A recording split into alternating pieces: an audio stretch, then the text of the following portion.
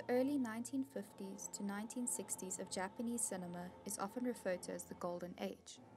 During this time, many great films were released, including Kaneto Shindo's Children of Hiroshima in 1952, Akira Kurosawa's Seven Samurai in 1954, and Yasujiro Ozu's Tokyo Story in 1953 and Ohayo in 1959.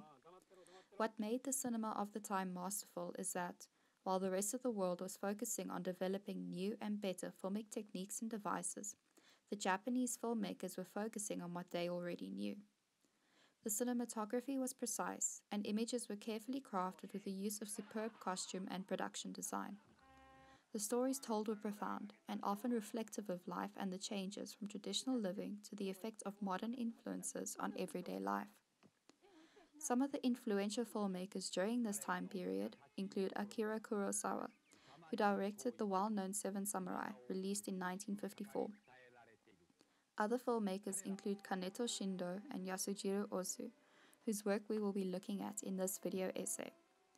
Adeline Gassano, in his blog post The Golden Age of Japanese Cinema, The Ultimate Film Snub, discusses how this period of Japanese cinema is rarely taught and discussed in film classes, save for Kurosawa's films. He argues that while Kurosawa's films were legendary and able to break into the international mainstream audience, it is difficult to encapsulate the entire movement in just one director's body of work, and adds that additional directors and films should be discussed, such as Yasujiro Ozu's Tokyo Story, in order to gain a full understanding of the time period. He goes on to add that Ozu's work, specifically Tokyo Story, is on a completely different end of the spectrum, focusing instead on growth in modern humans against the backdrop of an ever-changing and growing metropolis that ends up leaving the older generations behind. This video essay will focus on Yasujiro Ozu's film Ohayo, or Good Morning, which was released in 1959. In a Vogue article by Marley Morris, he explains how Ozu's work differs from that of the other filmmakers of the time. Ozu's work was quiet in comparison to Kurosawa's work, focusing instead on the relationships between people. As a result, his work did not feel as cinematic as other works, but they more than made up for it in terms of portraying pure and raw human emotions and feelings. Ozu had a unique approach to filming. Many of his takes were long and filmed on a static camera, as Ozu was a firm believer that the camera was not to move unless it was absolutely necessary. Ozu also made use of the tatami shot, a technique specially developed by Japanese filmmakers that was designed to recreate the sensation of sitting down on a tatami mat during conversations, thus including the audience into the story world. This effect was achieved by creating a special tripod that was able to stand low enough to the ground and hold a camera in order to capture the specialized low-angle shots that now form a large part of traditional Japanese cinema.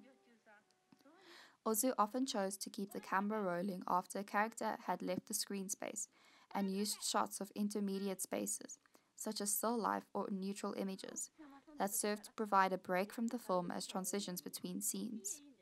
Another quirk that forms part of an Ozu film is the fact that, during conversations, he would have the characters look into the camera and speak, thereby putting the audience in the position of the character being addressed and creating a feeling of being included in the film. Another point Marius makes is that many of Ozu's films start and end with the same image or circumstance. Ohayo is a Genhai Geki film, which translates to a contemporary drama set in the modern world. Ohayo follows two young brothers who ask their parents for a television set, and when their parents refuse, decide to take a vow of silence. This influences their interactions with the other neighbors, and subsequently the interactions of the neighbors with the boys' parents. As a result of the politeness of Japanese culture, the neighbors all know each other, and as such are friendly and exchange greetings. The film shows how, when one deviates from the norm of small talk, their actions can subsequently influence how the others behave and act. What makes the film seminal is Ozu's portrayal of real, flawed characters, as well as the human psyche. He made events that audiences find insignificant in daily life the main drama and driving forces behind his films. The story behind Ohayo is both comedic and dramatic. The adventures of the boys and their behavior adds in a comedic element to the film, while the interactions between the parents and grown-ups are more dramatic, focusing on real-life issues such as falling in love, retirement, growing old, and gossip. While there's not a lot of action in the plot, the story is character driven and has progression. This is one of the reasons why it stands out as a seminal work of the period. Ohayo proves that a film doesn't necessarily have to be action driven in order to make an impact, and sometimes the best drama comes from simple human interactions.